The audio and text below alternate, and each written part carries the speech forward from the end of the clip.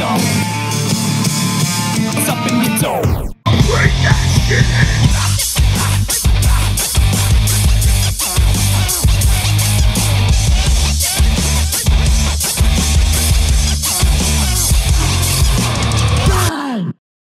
Hello and welcome to Digging in the Dome. I'm probably rolling solo today as Kevin takes care of his young child, leaving me to talk to our super cool guests. And this one definitely qualifies as cool as shit.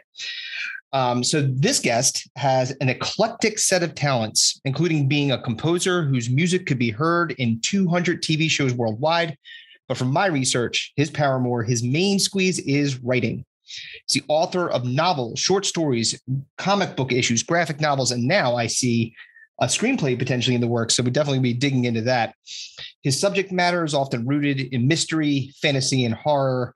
Let him be a mystery no more. Morgan Quaid, welcome to Digging in the Dome. Thank you. Thanks for having me. Great to be here. Glad to have you. So let's first talk about where you're from. The accent kind of gives it away, but let's be specific.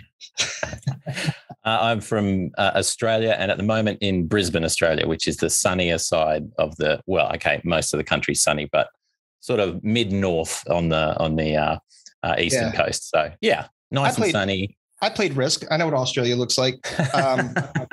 Did you conquer it is the question. You know what? I did win in Australia often, and it was good sort of strategically, but man, like that, the Asia part, if you got Asia, man, it's pretty much game over. Like that is so huge. You get so many troops, man. I mean, you could say that about the real world. So yeah. Oh, well, yeah, you got a point. Yeah. So you've lived in Australia all your life, the entire time you've been on the same planet? Yes. Yeah. I've lived here all my life.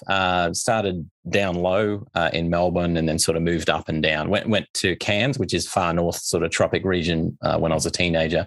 Mm-hmm. And then settled in Brisbane as kind of a halfway between the two. I've even been to Western Australia, which is right over the other side, but I was too young, so I can't really remember any of that. But I'm sure it was great. I'm sure it was wonderful. Yeah. So, obviously, and I said in the introduction that it feels like writing is really like your main thing. Like you really love it. I know, obviously you're a musician. I see the litany of guitars behind you and a banjo. And multiple banjos, actually, let me take that back. I see more than one banjo. So obviously that music is near and dear to your heart, but music seems to me, is that what you're most in love with? If there was a creative outlet? Yeah. Writing is the thing I love most and will always do, and it's the thing that pays worst. So it's the kind of catch 22. Yeah, that's right. It's the thing. The music actually does make money, not huge amounts, but it does make money. With the writing, it's a long game, particularly in comics and graphic novels because of the costs involved. But I love it, it's one of those things that if I was on my own and nothing else was going on, I would have to write anyway. So I might as well do it and try and make a go of, doing it for a living. Yeah, it's interesting. Obviously, there's elements of, and I was, I wrote for a few, and this is when I was really younger, newspapers, and I wrote for a couple of magazines. It's not nearly what you did, but certainly I understand that bug. And obviously we don't do all the things off the cuff here. Spoiler alert, fans. We actually prepare for our shows sometimes, and our research. It'd be great just to say, man, these guys just know everything about everything. That would be a lie. Wonderful. We know very little about most things, but we are good enough to Google. So, from your perspective, when did you first really fall in love with it? Like you just started to this is when you realized, man, I absolutely love writing.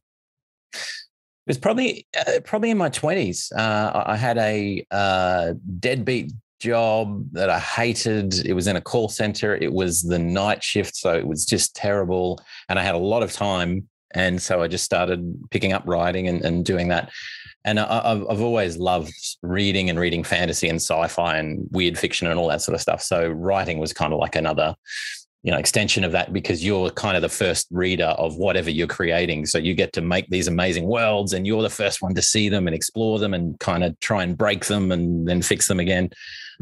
So that was when I actually wrote a novel called Deep Sleep, which has never gone anywhere. And I was going to say, I looked at your whole litany of different, your massive amount of your bibliography, if you will, of all the things that you're doing. And I didn't see that one. So what happened? It's not there. It's one of those ones that it's the first one you do. I mean, the writing wasn't great. The idea was very cool. The idea is basically they eliminate sleep in the future. So there's no need for sleep anymore, but that completely changes the world economy, because everything is 24 hours. You can ring Beijing at any time and get orders across or whatever the case. So the economy explodes, everything goes, haywire. But they have, they build houses without bedrooms because you don't need to sleep anymore. Yeah, right. Exactly. So everything changes, and the story kind of hinges on this one sort of crusty ex-journalist who is one of like 0.001% of the population that the drugs that you take to stop sleeping, they don't work for him. And he's an insomniac. So he's lying there awake, surrounded by all these people that are always awake, but he can't sleep, but he desperately needs sleep. So it's that kind of I like it. I think so. It was a cool idea, but it's just I haven't gone back to it for some reason. I think I'm daunted by going back to it and re-exploring that, trying to figure it out. Yeah. Well, I mean, you've sharpened your tools, so you've gotten better over time. I think that everybody does with anything in practice, you're like getting more skilled and more able to be able to tell those stories easily. And it becomes kind of like, it's again, making correlations to some things that we've done that as starting this podcast, starting the podcast, and I was a broadcaster before. My co-host Kevin was not. But he does very well, and can keep, and I know him, I've known him forever. So we can talk forever, right? It's not a big deal. But obviously if you go back and listen to the beginning of our podcast episodes until now, it's massively different in terms of quality, the lack of ums and uhs. That's what happens to you. And you're right. It's exactly the same with writing. It's and even simple things like grammar, repeating the same thing 3 or 4 times that you've already said one way. Why are you doing it? All those simple things. Yeah. You pick a lot of that out. And a lot of that is, for me anyways, working with editors as well, and then realizing, okay, I've been doing this for 20 years and I didn't realize that's where the comma goes. Okay, that's good to know. Simple things like that you should know, but for some reason they just don't stick. And it all kind of improves the storytelling. And for sure. Right. Well, that gives you, and again, so, what did you start with? So you said you wrote the novel that we are never going to read, Deep Sleep, which, by the way, I could relate to that, because I am an insomniac. I'm a terrible sleeper, chronic insomnia. So I wake up multiple times a night. I never get any more than 4 hours sleep unless I'm sick, 4 or 5. So it's a rotten existence. So I could commiserate with your lead character, your protagonist. I understand. I would be really pissed off if those drugs didn't work for me. So you started with that, but what did you go to? Was it did you continue to write novels? What did you get bridge into comic books and graphic novels? Comic books and graphic novels, that was a fairly recent thing. So as a kid, I was never really that interested in comics. The words versus the images kind of confused me, and it was too much. I didn't want to read. I just wanted to watch. Or I wanted to just read and not have to watch. So it kind of threw me a bit. It wasn't until a failed career as a novelist that I, went through that whole sort of depressing journey for about 10 years. And then I walked into a comic book shop in Brisbane and discovered these indie comics that I knew nothing about. I started picking them up, started reading them, and I thought, oh my God, what have I been doing all this time? And I could have been doing this, and I was, doing the hard slog with novels and all the rest of it. Mm-hmm. So then I bought everything I could, threw all my money at it, did as much research within a week that I could, and immediately started, all right, I have to get the novels that I have and turn them into comic book series or graphic novels.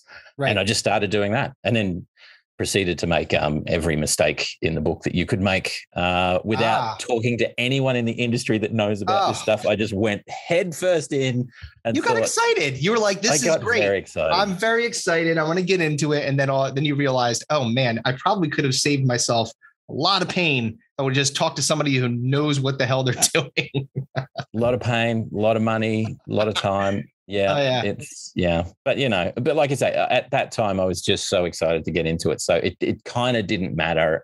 It was just, it's all an experience. It all adds up to it. But yeah, if anyone came to me and said, oh, how do I write a comic book or a comic, I would give them completely different advice to the track that I took. Because it was maybe all the opposite things of what you did. Like, I don't do this. No, I did this. Don't do this. Yeah. It's not. Yeah. It was like that thing where, you got to learn the rules and know the rules and then become a master, and then you can break the rules. I just broke the rules straight away. No rules. The rules to the book out. Yeah, wrong size format, oversized printing, which is great for some things now. Like a lot of comic creators love the oversized thing as a special. I just did it as standard. I lost money on the printing and the enormous postage cost because this thing was massive, all those sorts of things. Oh, man. So now, because you said something that actually really resonates with me, because I, as a kid, was kind of hit or miss with comic books. There were some that really got me. Like, I remember Todd McFarlane's Spawn. I read all of those when I was little and younger. Right. And X-Men, like that one was a kind of like, but like I was busy doing 1,000 other things and playing sports and doing all. So I wasn't interested in it. Now, as an adult, I'm gobbling these things up like nobody's business. I think because the quality of them has changed so much. Like I went back and looked at I was looking for I was like on my Apple books, which is look for I don't get the paper comics. I love them. Don't get me wrong. Yeah. But I just kept, where am I going to, I have no. You value space. Yeah. I value that. I can't put them. So in order to get through them, because I want to continue to read, I download a lot of these, and I found a Batman. It said Golden Era Batman. I'm like, oh, what's that about? I download it, and it's from like the 40s, the 50s, or something like that. Yeah. And I'm like, the writing in this is terrible. Oh God, G. Willikers Batman. Holy blah blah blah. Holy cannoli. It's like, ugh, God, shoot me. I didn't finish it. I was like 2 pages into it. I'm like, I can't read this nonsense. Yeah.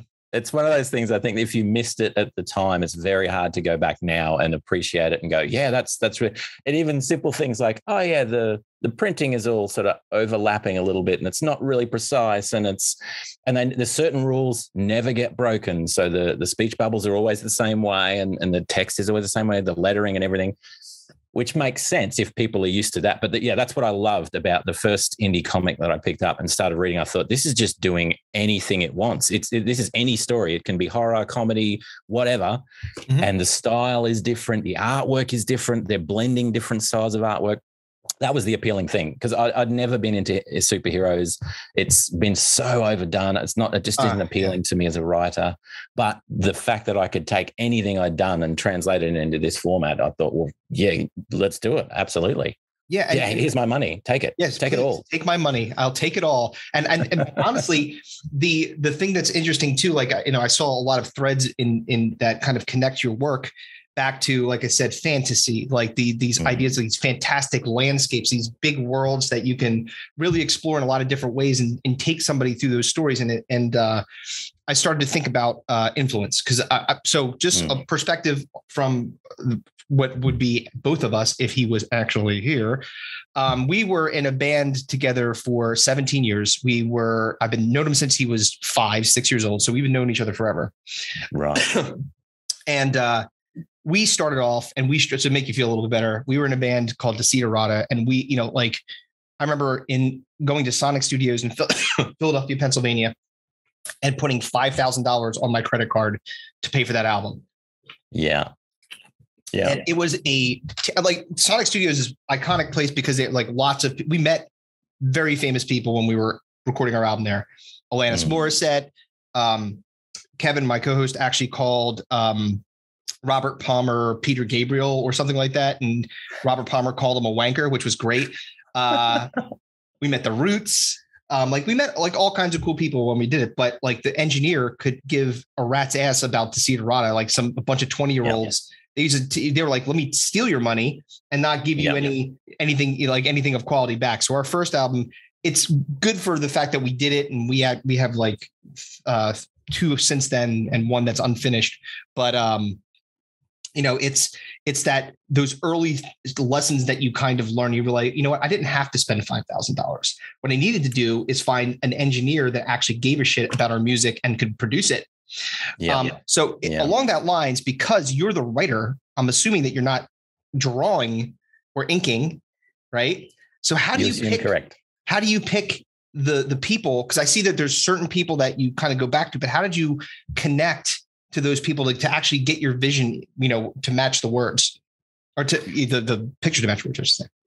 Yeah. So this is an interesting one because, pardon me, this is where it really pays to be a great writer. And I consider myself a pretty good writer.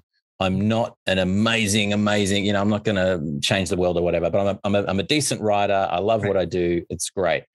But I'm also a decent business person. And that's the thing that most creative people are missing. And as soon as you start hiring multiple artists, pencils, inks, colors, all the rest of it, and trying to build a team, you're running a business. And that's a very different thing to, this is a pet project and I love it. And then you have to start thinking about, how am I actually going to make money off this thing? And I'm paying huge amounts for the artwork, understandably, because it's incredibly detailed. Yeah. That was it. Again, it was trial and error. The fortunate thing for me is I'd already been running a music business for 10 years or 7 years to that point, working with session musicians, building out primarily loop packs and working with other producers on their stuff, and a few indie creatives along the way as well, but primarily behind the scenes with that sort of stuff, and then doing the production music for film and TV. Which is nowhere near as glamorous as what it sounds like. But because of that, I'd been used to dealing with, I must have dealt with 100 different session musicians and bought things and, set up contracts and signed contracts and even had duddy contracts that I couldn't get out of. And so I had all that experience. So coming to writing was just, all right, this is the same thing. And I effectively need to audition artists to see what the quality is like, which means I'll pay X amount for 2 pages for 50 artists over a period of time. And I might only choose 10 of them, but, and some of those will be unreliable. Some will be great. Some will be too expensive. So it's all about that, finding that happy medium. Then the other thing is, how the heck do I get across to them what I have in my mind from a novel and an existing story that I'm very familiar with the characters and all that sort of stuff? How do I get that across? And how do I get that across when I have an artist in Venezuela, an artist in Poland, 2 artists in Indonesia? They're all over the place. And you're not flying all over there to go and see them. No, it's all online. It's all connecting online and finding them and doing it that way. It's funny. Willie Roberts is one of my favorite artists, and I've worked with him for years now, and I count him as a good mate. Never met him, I mean, we've seen face to face on Zoom and stuff, but never met him. But, you just feel like the guy because we worked together for so long, or have been. Yeah. But it's a strange thing. And it basically is, for each artist, you need to speak a slightly different language. So if I'm dealing with the Indonesian artists, they tend to, there's a little bit of a language barrier, and they tend to do the more manga style stuff. Yes. So I'm very, very simple with instructions. I don't get it. I don't give them any detail about the background to characters or anything like that. It's just a guy that looks like this is doing a thing like that. Here's a storyboard with a stick figure to show you. And then they will come back in their style and then make it look amazing. Yeah. Interesting. And so their context is more mechanical, because they're just saying, give me just the facts, ma'am. Now, then there's other people, obviously, that you work with that need. And do you feel like the quality, and this is not to disparage the Indonesian folks, I'm just asking, do you feel like the quality is the same when you're talking to the person that needs to really understand like the richness of the atmosphere of your story and like the more of a 360 view, versus the people that are just, give me the stereo instructions and let me build this thing for you? Yeah, honestly, I think it is the way that I do it anyway, is I pick an artist based on their style, the way they do characters, the way they do movement and all of that sort of stuff. Mm-hmm. And then essentially that's what I'm buying every time. And it's very rare that I'll go back and say, change this, change that, unless it's really wrong. Mm-hmm. With me, it's much more of a 50-50 partnership. So I'll have the idea, I'll write it, I'll send it to them. But then what they come back with, it's invariably different to what I thought. And there's a very good reason for that, which I'll tell you about in a tick. So it'll come back different to what I thought, but then I will kind of rearrange the way I'm thinking about the character based on what I'm seeing. And then as the story progresses, it becomes, kind of a baby between the both of us, a combination of both. So that does make sense though. It could, because you're giving the story to somebody, and even if you give them the 360 view, or if you give them the technical view, what they're seeing is what they're seeing. So they're saying, well, you said this is what I picture that to be. So your words in that respect influence them. Now, interestingly, like the thing that you potentially lose a little bit there, which is awesome that they're able to still be able to do this without the context of intonation, tone. Yeah. Like you don't hear you unless you're like reading the pages to them and doing it in the way, like trying to like give the emotion around it. I think that would be it speaks to the talent of the artists that you're hiring, that they're able to capture it and really hit the mark as close as they do.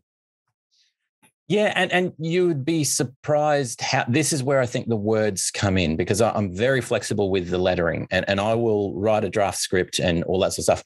It changes 100% of the time when I actually see the page and I start lettering. And that gives me the flexibility, because an expression of, I might say, they look angry. And there are 50 different ways they could be angry. Some of the artists will just be very simple and it'll be an angry expression. Some of them, like Willie, he will think to himself, they're angry, but I think they're angry enough to kick a trash can over or something. So I'll have them doing that. He adds a bit more to it. Right. Either way, though, with the text, that's where I can contextualize what's going on. And that's where I'll change what I was going to say, because it doesn't make sense with that facial expression for him to say, by gee willikers, it makes sense for him to say something harder or, longer or whatever it might be. So that's the flexibility. The other thing, though, that I only discovered a couple of years ago, it's become a new thing. And every new disease I like to get on board pretty early, or whatever it is. There's a thing called aphantasia. I don't know why I'm doing that, because it is actually called aphantasia. Yeah, is that a made-up word? It's a thing. Yes, called aphantasia. Tell me more. And it's basically, it's people that have no visual imagination. So I went through all my life without realizing that people weren't like me. And it's only about, I think, 2% of the population that have this. So if I close my eyes and you say, think of an apple or something, I can't visualize anything. It's just black. It's always just black. Really? I have no way of representing anything. And it's so profound that, the whole, you can't get to sleep, coming back to the insomnia thing, count sheep. Count sheep jumping over a fence or whatever. You wouldn't be able to see them. No, that never made sense to me. I thought, it's kind of maybe allegorical or metaphorical or whatever. Then it's not. People don't really, you can't really see stuff. And that's the way I thought imagination was, until recently I found out about this thing, and I realized then I started talking to my wife and my son and realizing how profoundly different I am. But even things that deeper that I never realized. So my mother passed a few years ago now. I can't remember her face at all. Right. Unless if you see a picture, I'm guessing that then you're good, but you can't, taking that picture and then putting it down, you can't recall it. You'll be like. That's exactly right. So I can't close my eyes and remember my mother's face, but even worse, I can't remember my wife's face visually. And we're married, like she lives in this house, but I can't, my son, so I can't pick, which is part of the reason I think why I give so much to the artists, because I have a clear picture of what people are doing, how they're acting, what's happening, all that sort of stuff. But in terms of a visual of what does this person look like, right, it's very hard for me to make that up on my own. I have to kind of rely on the artist a bit more with that stuff. That's amazing. And that's like, wow, like to be able to, it probably is what makes you, to a degree, a really good writer, because you're able to frame it without having to see it. You could just kind of say, this is what's happening. This is and then again, build in the emotional components to it. And again, to not be able to see it in your head is incredible. To be able to write it it with such great detail and ability. That's impressive. I think that's why I like descriptive phrases so much. I like the musical intonation and the rhythm of when a sentence behaves a certain way. But I also like, you listen to great writers, and they'll always say, "Show me, don't tell me," and they'll always say, don't use too many adverbs and adjectives and all that sort of stuff. I love them, and I love being overly descriptive in certain senses. Partly, I think, because that's my only way to apprehend what's going on and to understand what's going on is by using these fancy words. Right. It makes sense. It does make sense. And again, I think that makes you unique in that, like, how many writers could say that they can't see the story in their head?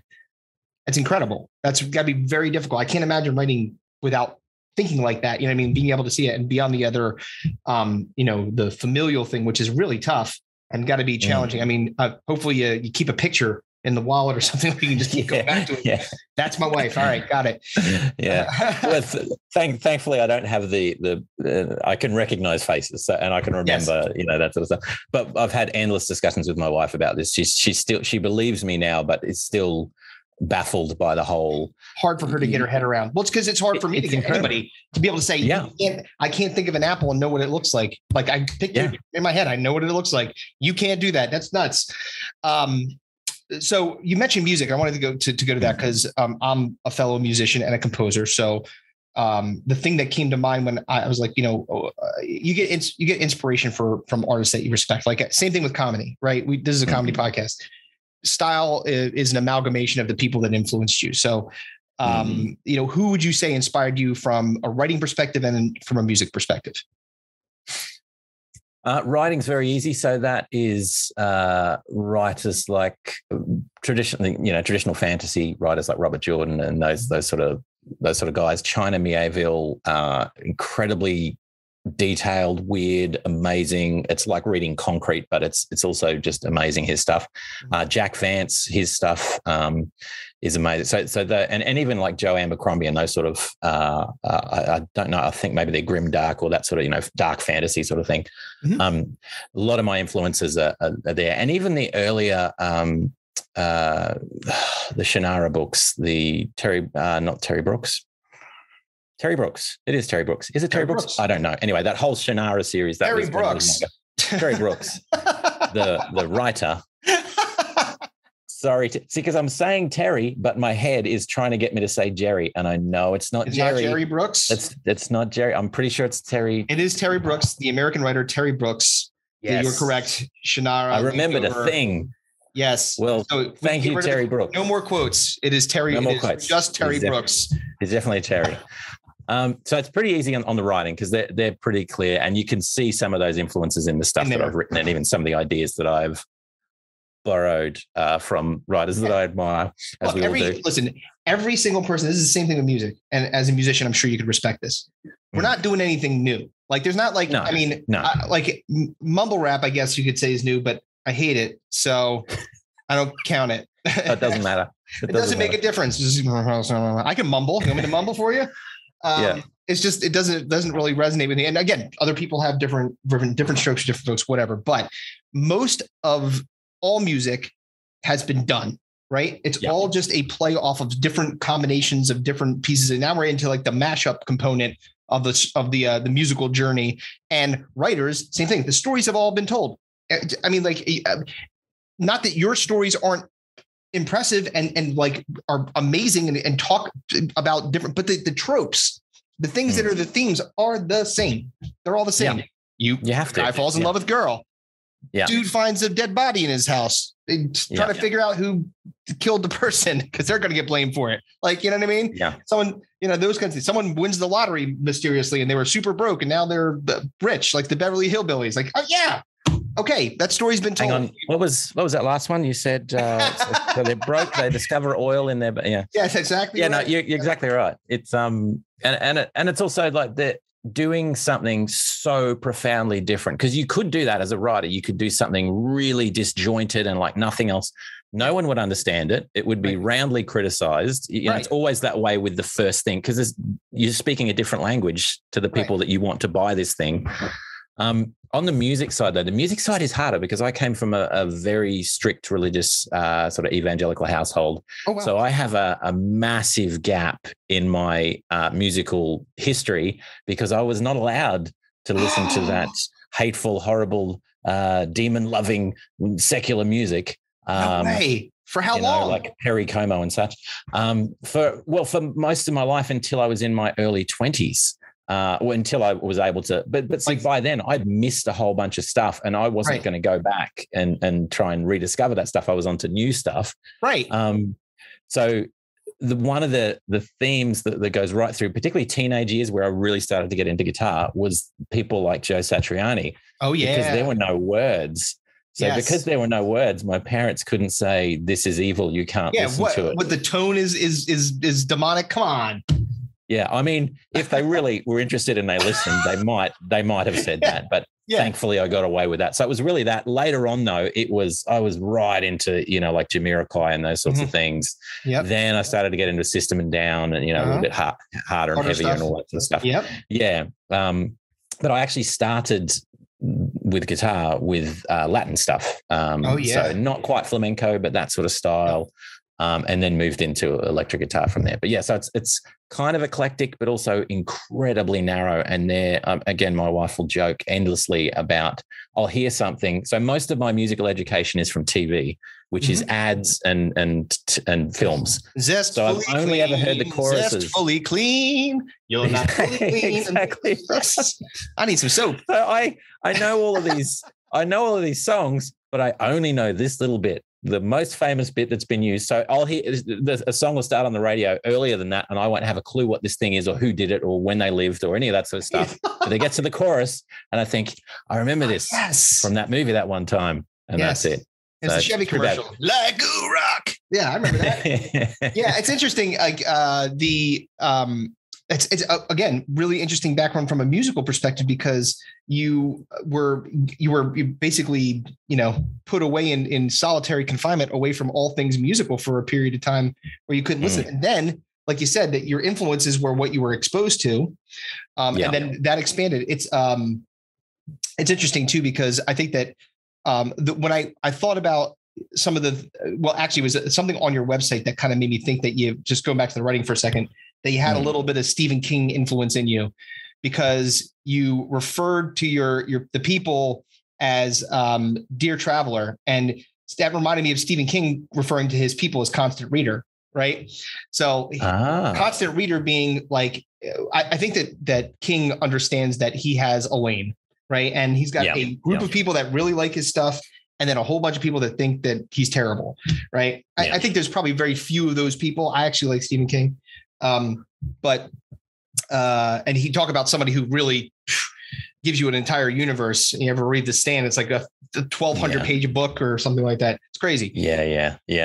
But like that's what, and then I thought about you. He's calling people the Dear Traveler.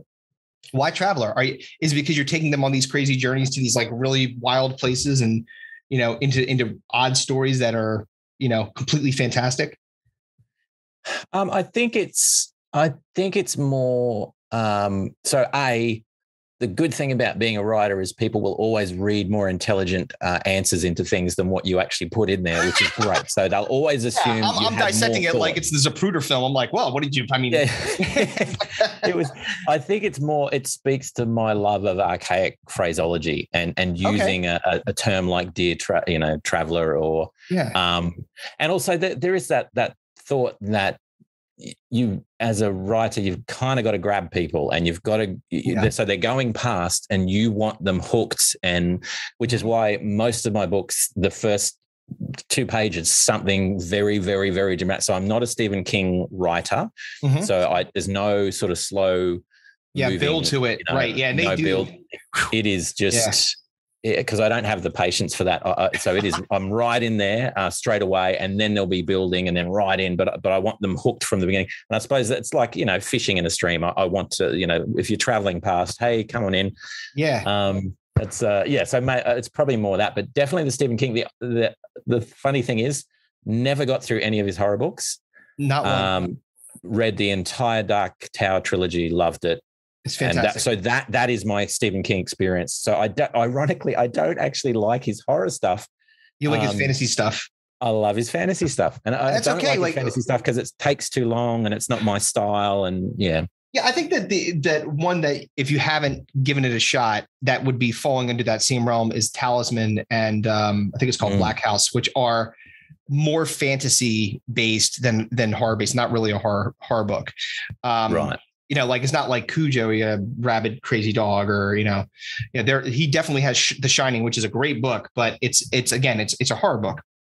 Yeah. So you liked more of that idea of this fantastic, wild universe, crazy, different thing, and I love it. I also like that.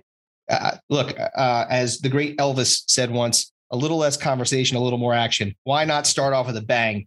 Why waste time? I love it. Because then you're like, okay, now I want to figure out, and then you could start to it's almost like you hit them in the face, boom. And then you just slowly kind of jab them a bit. I'm going to slow it down a little bit here and build off of this first, moment of holy shit, what happened? Yeah. What's happened? Yeah. That's exactly the first, one of my, so to start off with, I never thought I wrote horror at all until a friend recently said, that you write horror, right? This is technically horror. Anyway, so that kind of threw me a bit. I just wrote fantasy, bro. It's just fantasy. What are you talking about? One of my latest books, the Seven Hungers, it starts, it's about a censured sorcerer who's basically brought out of retirement to help with this emergence, which is something has come through from one of these seven realms, like hell dimensions, if you like, and he's got to fix it. But the book starts with him with his both hands and legs kind of sucked into a kitchen wall with a creature that is inhabiting the house, breaking his bones and ripping the flesh off his skin. And that's the first start. So straight away, he's about to die. You're coming into it. And then you're like, oh my God. Yeah. It starts with a broken arm. And I think you got to start with another one, Whiplash, another novel I did, starts with a 18-year-old young man getting abducted. And it's literally wake up, go downstairs, someone's knocking at the door, open up the door, someone tases me. Now I'm in the boot of a car. What the hell's going on? Right. And then you start to discover what the hell is going on. But yeah, it's partly because I don't have the patience to take my time anymore. I think the older I get, it's like, I just show me a thing, show me something happening. Yeah. Well, it doesn't hurt for writing. No, I mean, it's interesting. So some of the, and one of the books, Enmity that you wrote, that one was really intriguing to me because this is a stupid trigger event for me, but I'll own up to it. So I've been getting more into some of the more, I guess, critically acclaimed, graphic novels over the course of the last several years. And one that I had missed, not on purpose, but I just missed, was Sandman. Right. So the trigger was Netflix is creating a show that's launching in August based on that series. And I was like, well, I'd like to get an understanding of the source material because, I'd like to see how, not to be critical of it. I'm not gonna be like, oh, you guys didn't do a good job, but be able to get some backstory around Morpheus and that whole situation. So I did. I read all the Sandman book, all of them. And then my dumb co-host who isn't here told me that one of his guilty pleasures is watching the show Lucifer. Right. Yeah. And I'm just, you ever, you know what that show is about? It's about, I do. Yes. Lucifer So your story is about Daisy, who is Lucifer's daughter. Right. Yeah. And it references the fact that Lucifer left hell, which is something that is written in that's part of that Sandman series of him basically handing the keys of hell over to Morpheus and saying, I'm not doing this anymore. I'm out of here. And then Morpheus then passes it off to Duma and Ramiel, the angels, and then eventually Mazikeen gets it. There's all kinds of, it's been passed around like a bad joint or something to a bunch of different people that don't want hell. They're just not interested in this. And even there was some other dude, I can't remember his name. Anyway, point being is that I thought that maybe that might have had something to do with your the story. Was that intentional? Did you not read it? I have read some of Sandman. I've not gotten up to that bit, so neither. And I have watched Spoiler Lucifer. alert. But You have watched it. I've watched Lucifer, but only the first season, I think. So neither of those, ironically, were the impetus for this. I love it. The thing is, I actually studied in my young days, studied theology, learned biblical Hebrew, learned Greek, did all that sort of thing. And one of the things that struck me as I was learning that was traditionally the idea of the devil or Satan or Lucifer or all that sort of stuff. It is not the one who owns hell, that sort of Lucifer. Right. It's this idea of an adversary. So his job is basically to oppose everything that God puts in there, almost to keep things in check and all that sort of stuff. So I actually like that idea better. So in Enmity, Lucifer is the one that whispers in people's, bad dudes like Hitler and all that sort of stuff. And he's a check and balance because God in this universe is all about balance and keeping things in check. Right. But he's just bored. Everything's the same. Humans just act the same way. So he just says, that's it. I'm out. I'm done. And because of that actually brings on the apocalypse. But before the apocalypse happens, he goes on a bender, he drinks, he does drugs, he does everything. And as a result of this, 16 years later, this girl, Daisy, pops up, not knowing that she's, so it's essentially a story about Daisy searching through the wasteland for her deadbeat dad because her mother has passed on. Yes. Not knowing that her dad is Lucifer. And not knowing why there are these kind of demon creatures tracking her and hunting her, and she has no idea why, other than, well, I'm human. They probably just want to kill me. Right. So that's kind of the story. But yeah, the Lucifer is so fun to write, and he does probably have some similarities to the character in the TV series. Yeah. Smart mouthed and all the rest of it. Yeah. But it came from a completely different spot. So funny. Yeah. I'm 0 for 2. I'm like, well, to Dear Traveler, obviously that's a play on the Stephen King thing. Nope. Lucifer, obviously you read these books. I should have just said yes. No. Honesty is the best policy. I want to be wrong because it's more interesting. If I'm just guessing all these things right, then it's probably. But and again, to your point, some of these things you get from these tales have threads. Like the interesting thing to me about the Lucifer series from a comic book or graphic novel standpoint is like he doesn't, in those books, he's really not, he's like, I don't make anybody do anything. He's like, I tried to rebel against my dad. I got kicked, I kicked into hell to be the arbiter of justice against and punishing people that have done the wrong thing. Right. So like, it's just interesting, like to see again, the differences between the stories of the devil, not some red dude with horns. And it's funny too, that like in the show, and not so much the book, because the book doesn't really say that he's hanging out with the detective person in solving crimes. When you're trying to do an episodic, like a truly like a series on TV, you have to have that. How are we going to keep having him do basically the same thing every single time, and then still have the actual underlying story and stuff in there? He was just a club owner. He just owned a nightclub. That was it. But it's interesting to see those things kind of still permeate. I did want to ask you. We talked earlier at the very beginning of the episode when I was introducing you about a screenplay. Let's Sacrifice Laura Jean, which I assume based on the title, rom-com. So what's that? It's about? It's filmed in front of a live audience. Multicam. No, I'm joking. Oh no. I was going with the rom-com. Like Big Bang Theory. Yeah, that's right. Yeah, tin can laughter. It's a horror. A grindhouse kind of horror deal, which is not my normal thing. So a friend of mine, Justin Smith, is an indie director, and he said, I've worked with him on a comic that's going to be coming out a little bit later, and he said, do you write screenplays? And me being said, of course I do. Sure, I've written one at this stage, and I said, of course I'm an expert and I know all the things about these screenplays, as you call them. So I said, I'm happy to give it a crack.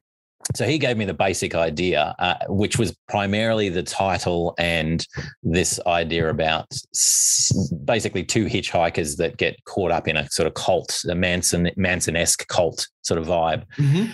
And I went back to him, I remember, and said, cool. Happy to do it. Love to do it. Is it okay if it gets really weird really quickly? And it'll have like weird, fantastical things in it. Because so he knows enough about the way I write that it's going to go that way. And he said, yeah, go for it. That's fine. So I just started writing, the ideas started coming. And then, as you start writing, more and more ideas come up and you think, oh, this is going to be great. And everything.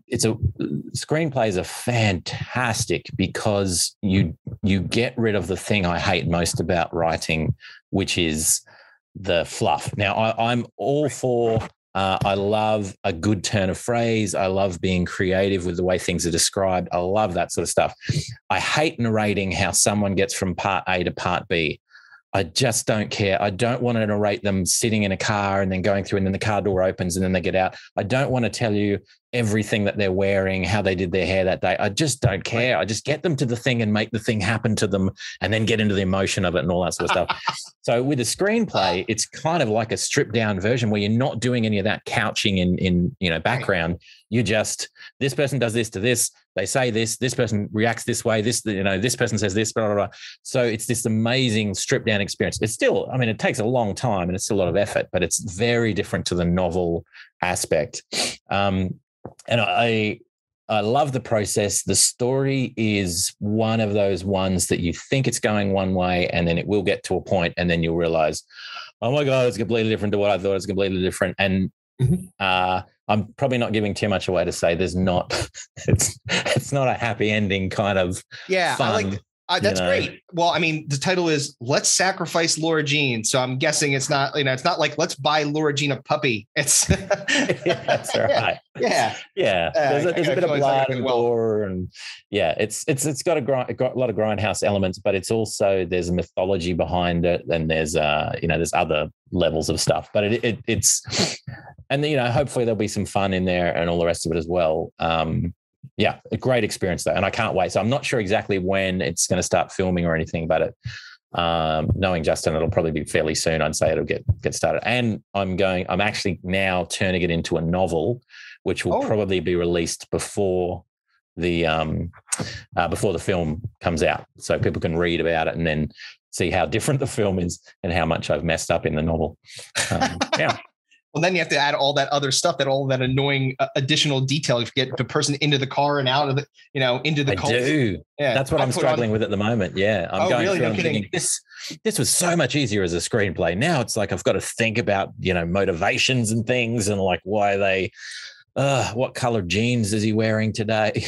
Well, but to your point from before, like it kind of makes sense. The thing that you have done most, as I could see it, is writing comic books or graphic novels. So all of those things, you have pictures to go along with it. I don't need to guess what she's wearing or he's wearing. Yeah. I don't need to think about him getting into the car because I see him in the car. He's there. That's right. That's right. So that's probably like, again, when you think about like the things that really kind of resonate with you, not that you can't do novels as well, but that probably is a little bit more comfortable, because you don't have to think about all that stuff that you don't like to do. You don't like to eat your vegetables, so don't eat them.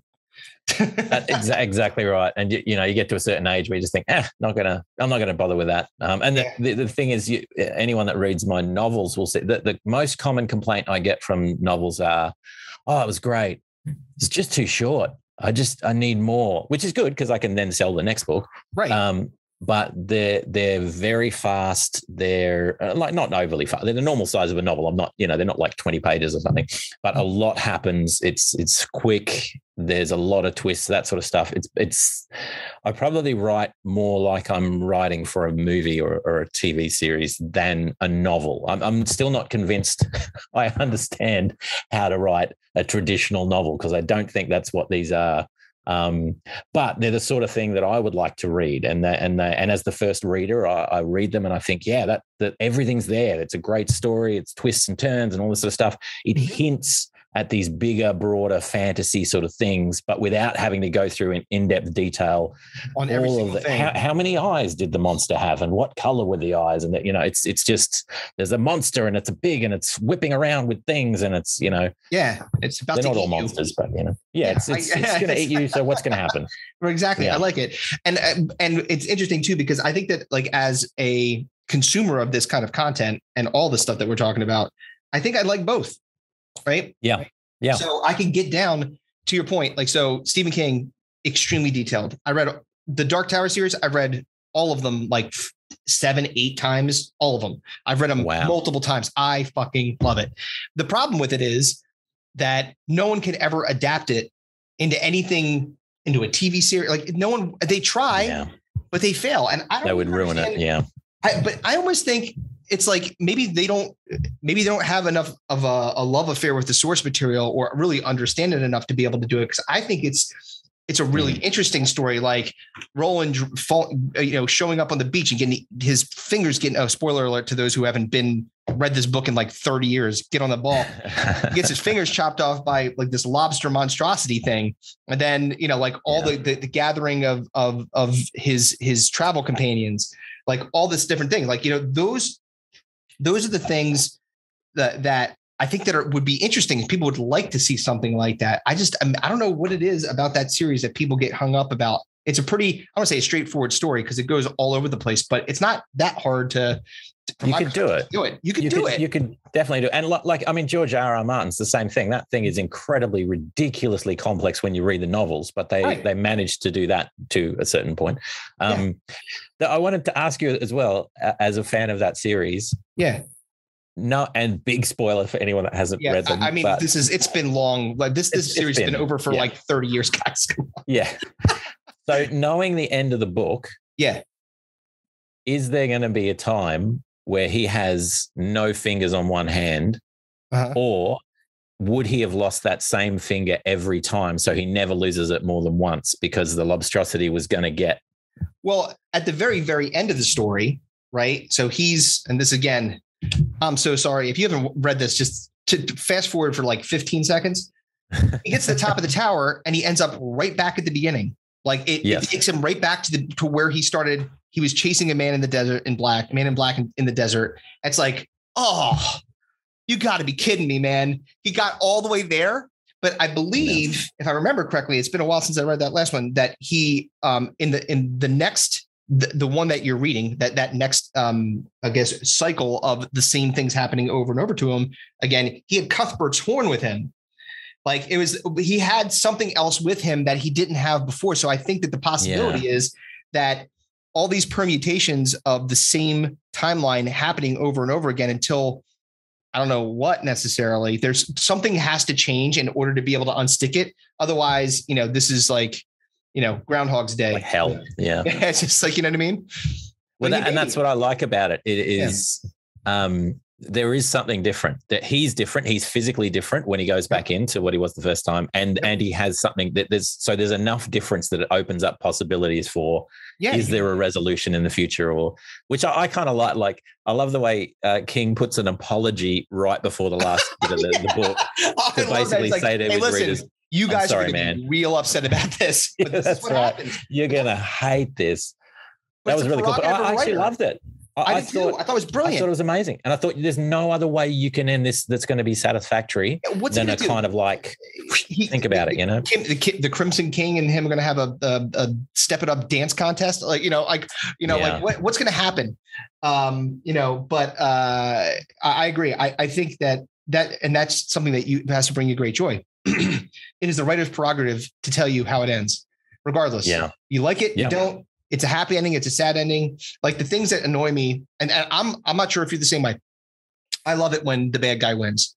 One of my favorite endings to anything ever, and it was the first time, was such a shock, and I didn't see it coming, was The Usual Suspects, when Kevin Spacey just starts all of a sudden walking normal after he's limping out of the police department. You're just like, oh, and then you see Chaz Palminteri realize that everything that he was telling him was just things around the stuff that was around. Spoiler alert again, I guess, if you haven't watched The Usual Suspects, but I think it was like 1995 that came out. So yeah, I agree. I think it's much more satisfying to do something like that, and it's much more satisfying when the villain is not just an apologist, a Star Wars villain, not just a kind of like evil villain, but is they have a reason. They have not that all Star Wars villains are like that, but anyway, we're having a debate internally in our house at the moment. I know. About Star Wars. Is that? I'm wondering why you're saying you're like hedging here, because like I don't think that we talked about Star Wars or the quality of villains. So I was like, why, are you having this fight with yourself about Darth Vader? Or I'm self-censoring, but in my opinion, the reason why I favor Star Trek over, I love both and I love them all, but I favor Star Trek over Star Wars because of the ambiguity in Star Trek. From the beginning, it's all philosophical questions and what's right, what's wrong, and there's not often a clear right and wrong. Whereas in Star Wars, it's very clear you're on the good side, you're on the bad side, and traditionally, I think the villains are too villainous, and they're changing some of that now. And Mandalorian and everything is completely changed that. But yeah, it's people that don't operate in the gray. So the kind of the I think mistaken writing sometimes. This is my opinion again. I'm not by any stretch an expert, but the mistaken writing for me is like if you don't have some level of likability or attractiveness to your antagonist, because like I'm going to get bored. I'm like, all right, this person's just like, it's just a ruthless monster that wants to kill you. Okay, great. It's not, and it's not that you've got to invest, and it makes it that much more interesting when the villain is someone that you invest in and that you think, like, not only can I see their point of view, I think they're kind of right. Yeah. But they can't do that because it's horrible. You can't do that thing, right? But they're kind of right. That's great because and as a writer, that's one of the things I love most is trying to guess what am I doing to the reader right here at this point? Yep. What am I making them feel? What betrayal are they feeling? And so sometimes the editors will come back, and I love this with editors. They'll come back with suggestions and all that sort of stuff, but occasionally there'll be a note in the side that's just, what, with a question mark or, oh my God, which is amazing because that shows you, oh, great, that thing that I was hoping would get a reaction, got a reaction. And that's what I love most. It's again, incredibly rewarding. And to your point, I think that the playing in the gray a bit and having some level of relatability to these characters, even if they're bad, or sometimes when they're playing in the gray and, it's a story of redemption where they were bad and they start to like kind of turn a bit, maybe get pulled back a little bit, turn a bit, maybe turn all the way, that's also interesting too, to a degree, as long as it's done right. Like, Star Wars, I'll give credit to in this respect is that when at the end, cause the Obi-Wan Kenobi constantly said, there's still something, and I'm not sure if you're watching the new series, Obi-Wan, but I am. Yeah. It's very good. It's very good so far. Yeah. But the thing that you could see is really like taxing on him is that this was his Padawan.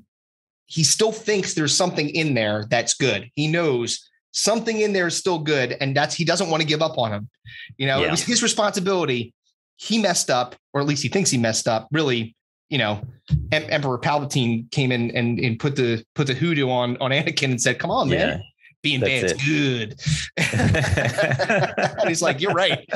Being good's for the pits. I'm out of here. Yeah. Yeah. I think you're right. That it's, and again, I love Star Wars. I think it's fantastic. I loved it ever since I was a kid with the originals. But it's the Force and the good versus bad and the traditional different colored lightsabers and all that sort of stuff. It was too much of a clear dichotomy. It's like, this is bad, this is good. Yeah, you don't need to let me make my own decisions around that. And Star Trek, to your point, like we are really nerding it up. People are like, geez, that's all right. That's the whole point. Shut up. Turn off you already got spoilers on things you didn't watch and read. Yeah, go and find those other things. Yeah. Get the bricks. So the Star Trek has got the Prime Directive, right? It's like the most important thing. It's like you have to. These are our rules. This is how you have to. And never does any captain ever follow any of those rules ever. They just. I mean, they're just like you have to figure if you were like an admiral in Starfleet, you'd be like, why even have a rule book? Come on. You guys are just. I'm going to send another memo and another memo just to remind everyone, it's not a suggestion.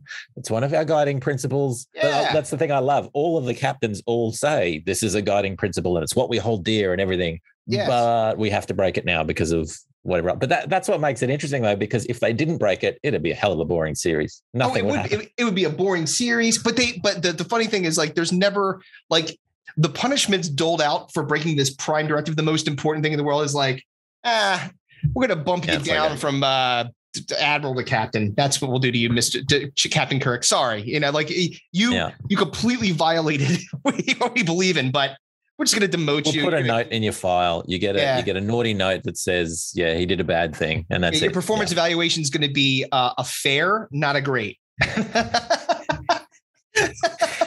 Yeah, that's what they get. It is funny. I guess the future of punishment is pretty weak. Although Khan knew how to punish people. Remember, he started putting the earwig into your. Oh man. Yeah, that was gross. Don't stick anything in my ears, man. No, that's Or ears. No. That's scares me. You want to scare somebody. And by the way, I 100% agree with whoever told you that you were a horror writer. Just all the stuff that you just talked about, demons and Lucifer and monsters with multiple arms coming out of a wall. That's terrifying. But this is the other thing, though. What I was saying before about the Aphantasia, I realized as well, because someone did a review on the Seven Hungers. And I was still convinced this is a fantasy, like maybe a dark fantasy book, but that's about it. It's not horror, really. Right. And then the review came through and I was saying, really great. There's some investigation elements and it's blah, blah, blah. Really graphic stuff happens. And I thought, really, though, is it? And now I realize it's because I'm not imagining any of it visually. Right. So you're not seeing like, me, it's easy. Yeah. She had her skin flayed off with a paring knife. It's not gross. What are you talking about? But it's fine. It's because I can't visualize any of it. Whereas if it was a movie and I could see it, I would be probably horrified. Yeah. There are a lot of casualties and humans that are kind of broken apart and then reformed into a monstrous creature and stuff, which that's even saying it, I can't imagine it. So it's like, you can't. It's fun stuff, Just let everybody else tell you for sure. Horror writer, which is great. Now, your music, I wanted to ask you about this too. Your music, I listened to a little bit of it on your website. It seems very, and again, based on what you said, you do it for TV and 200 TV shows, which is awesome. Very atmospheric, right? Yeah. Like it's like the backing track to what's happening. Is that mostly the kind of music that you produce? These days, mostly, yeah. And particularly for film and TV, they don't want something that's too far in front because they want it to be behind the action because the actors obviously have to be at the forefront. But also, I'm not a singer for very good reason, mainly because of my voice. Your voice. But the voice. Yeah. So I've always... and I go for melodic and emotional and all that sort of stuff. But I mean, honestly, that when you're writing for film and TV, you end up doing everything. So I might have certain preferences, but you end up doing every style of music imaginable. Some of which you don't like that much, but you end up doing it anyway. I.e., country music, and some of it that you lean more towards that you do a lot more of. I also, for a while, was doing hip hop music and hip hop beats and working with artists and all that sort of stuff. Man, that's a hard graft for several reasons. But one of the key reasons is artists don't pay for anything. The people that pay are producers, engineers, those sort of ones. So they're willing to fork out money. So if you're trying to make money off artists, unless you find someone very big or that's on their way up or whatever, just incredibly hard to make money out of it. So that one's on hold for a little bit, the hip hop. Plus, I'm not convinced I understand hip hop as well, which makes it difficult to write this. Understanding. I mean, now for a guy that doesn't have any visual imagination, you're able to get over that challenge. But my band was a fusion hip hop band. So it was a lot of different styles of music. I think this has to do with the fact of the people that I was playing with. And when I would write songs, like just my brain not being able to stick in one genre. I wanted everything to kind of be rooted in this idea. And I think that we all did. It wasn't just me, but we all had this idea of it's like the foundation of this is going to be hip hop. We're going to have people, we have two vocalists, one of which is my absentee co-host. And, but we played like one song we have, like it goes from like hard, like rock music, like as the background, again, with the hip hop, and then it gets spacey, and then it gets into surf music. It's like it goes everywhere, but it all fits. Yeah. So we had a good run, and got an opportunity to sign with an indie label, which we blew because we're in a band and that's what happens. That's part of the reason why I just do it all solo, because Smart. I don't have to deal with anyone else. Yeah. You have to try to find a bass player or a drummer. They're never easy to find. Although our drummer kicked ass, Anthony Matthews, one of the best drummers that I've ever seen. Ridiculous. No. So what's got you excited now? What's coming up for you that you're excited about? What's the next thing that you're like, I cannot wait for this to get off the ground. I can't wait for people to see it, hear it, whatever. Oh, so the Enmity comic that we spoke about, I've got a Kickstarter running for that. Hopefully in August that'll launch. So that'll be, I think at this stage it's looking like two comic issues in full color, a graphic novel in black and white, another comic in black and white, and a small color comic, and a novel, because I've got a novel version of that whole story as well. And a soundtrack, of course, because music. Why wouldn't you? Of course. So it's a nice big package. If I can say that. That's probably the wrong. I have a large package. Morgan has a very large package. He's proud of it. You can't see it, but not yet. Not yet. But in soon. August, I'll be unveiling the package, and I would like everyone to come and look at the package. And even purchase the package if that's of interest to them. Well, if it's for sale, someone's going to buy it. No, wait, you mentioned too, like that you, and this was something also I found interesting. You do like all your own crowd-funded, basically, get your own. Getting your own investments from the people of the world by Kickstarters. So talk about that a little bit. Like that's what got you. You mentioned that you're a good business person, so I'm guessing that this is kind of coming from some of that background of, I think I could raise money in this way. And I saw some of the trailers and they get you. They're like, that's fantastic. Totally want to see that. Totally want to read that. Yeah, it's fairly big in indie comics to raise money because for those that don't know, a one page of artwork might run you anywhere from $100 to $500 depending on who you're going through. So if you're getting a 22 to 25 page or 24 page comic, that's a lot of money. You're talking $2,000, $3,000, $4,000, $5,000 per issue. Yep, and that's up front, and then you have to recoup that money. So crowdfunding is a good way to do that. And it's also a good way for someone like me that's in Australia to get fans overseas to start to know my work and reach out. It's basically like a worldwide Comic-Con where you can set your stall up and sell things to people all over the world and all that sort of stuff. And there's an entertainment value to it as well. So the last campaign I ran, I gave away theme songs. So 2 or 3 theme songs, individual theme song for you, whatever you want. You can use it for whatever you want. It just is a bit of fun, So it's good fun as well. It's a good way to get it out there. So some of my comics and novels are with traditional publishers. Some of them are just with me, or some of them I'll start with myself before I go to another. So I try and recoup costs before I go to a publisher. Right. And I found it great. It's an interesting experience, and there are definitely ups and downs. So you'd want to talk to someone before you start, which again I didn't do. But I'm experienced. Learn from Morgan's enough mistakes. Now to know that's right. But yeah, it's great. It's great for that. And it means you've got something an event you can promote and push out there and get interest in.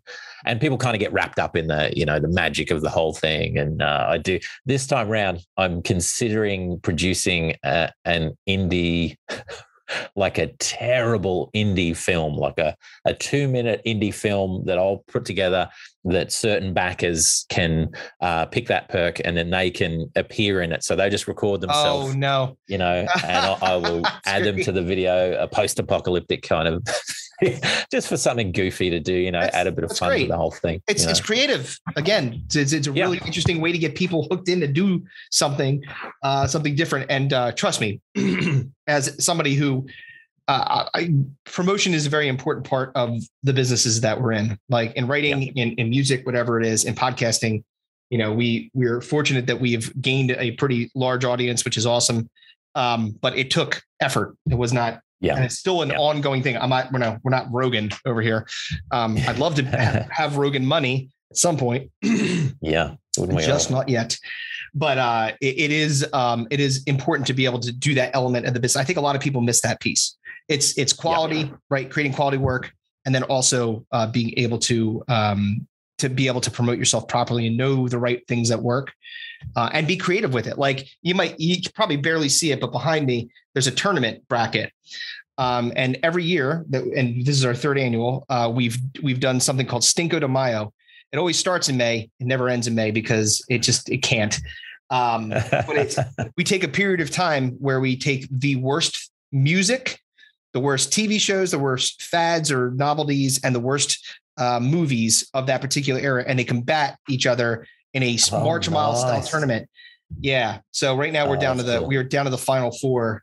We have Milli Vanilli, the champion of the music bracket, going up against a show called She's the Sheriff, which starred Chrissy from Three's Company as a sheriff who inherited being the sheriff from her dead husband, which I don't think is how that works. That's how that works. That tracks. Yeah. 100%. I was wrong. And then on the other side, we've got Hammer Pants, which is our fad winner, not surprisingly, versus the movie Leonard Part 6, starring Bill Cosby. And it is quite possibly the worst movie that's ever existed.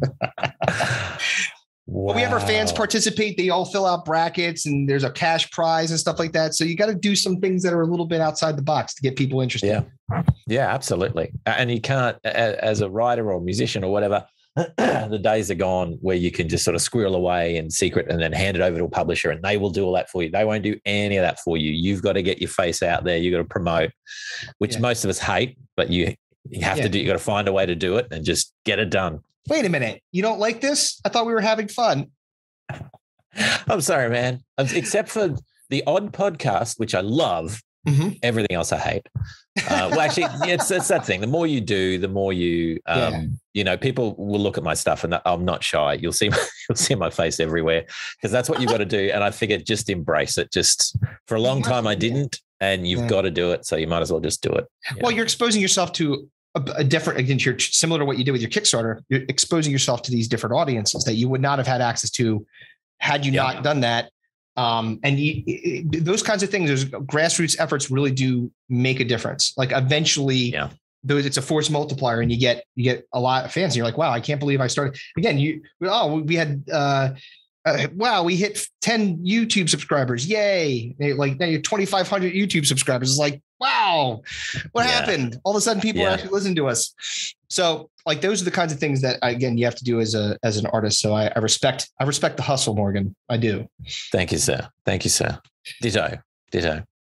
So, okay, we're going to wrap up here. But what I would say to all of our fans, first of all, go check out Morgan's website. That's where you can get a lot of his stuff, and it's morganquaid.com, Quaid. Now, I didn't ask if he was related to Randy or to Dennis. Yeah, I didn't think you were.